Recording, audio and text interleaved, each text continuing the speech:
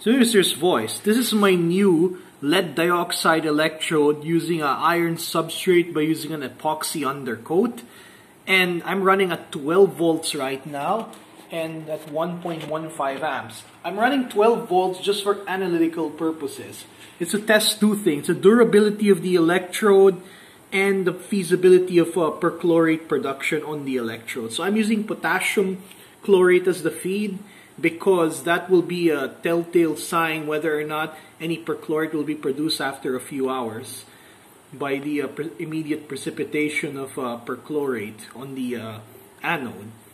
I'm also going to use these electrodes for ozone generation, and overall the reason for me making these electrodes is because not everyone can run something like 28 amps through a fucking cell, or even 36 or 32 or whatever. So this will offer people who only want to run like maybe 4 or 5 amps, or make just slightly larger electrodes, which is more manageable for lab scale setups.